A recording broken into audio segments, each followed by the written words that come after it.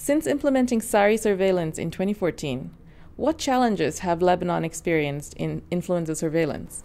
We have a lot of challenges. I can mention the main three ones. The first one is to have hospitals involved in a surveillance covering both private and public sectors. The second challenge is to have a laboratory able to do the role of National Influenza Center. Our Center Public Health is closed since 2007, so we have to find a laboratory in the public sector to do this role. And the third one is to start a new surveillance system in our department. You are allocating dedicated staff for that. How do you expect to maintain progress in influenza surveillance in Lebanon?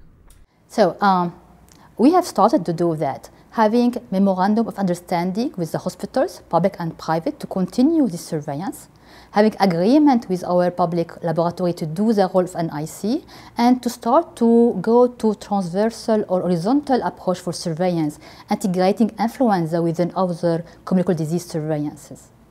And based on your experience, how does a scientific conference help other countries to set up their own influenza surveillance system?